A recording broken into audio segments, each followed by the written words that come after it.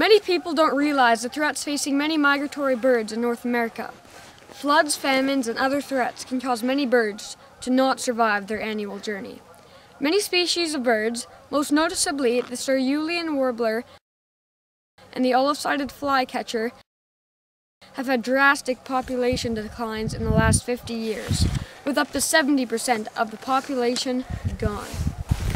Most threats to migratory birds are from natural causes, such as starvation from famines because of the exhaustion of flying huge distances without stopping or eating.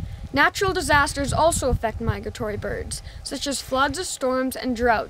However, birds are also affected by human activities, such as pollution, as oil spills, lead poisoning, or nutrients in water creating algae blooms, hunting, and habitat destruction due to the expansion of cities and the building of new roads.